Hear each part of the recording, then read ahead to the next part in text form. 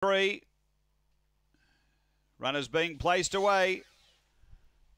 We're just about ready. Third of the night. Light on, set to race. Bundoran the late mail, Little Earner the favourite. They're ready. Racing and stepping cleanly, Little Earner. It's being out hustled by Texaco Rose, is going to lead from Little Earner. Then keeping busy Bundoran. Next Bella Peruzzi from Corborn Snow, and out the back McLaren Mystique up to the turn. And Little Earner takes over. It's really wide on the track, scouting near the outside fence. It's clear here of Texaco Rose, coming with it, keeping busy. Bundoran the inside late. They drive Little Earner.